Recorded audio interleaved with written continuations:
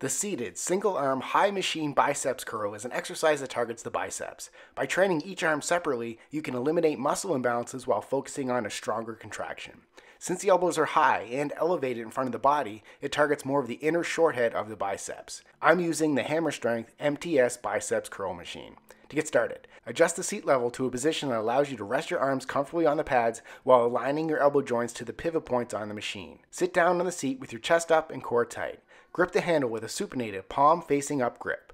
Breathe out, contract your biceps, then bend one elbow to curl the handle towards your shoulder. Pause to feel a good contraction at the top of the lift, then under control, reverse the movement to extend your elbow without allowing the weight plates to rest.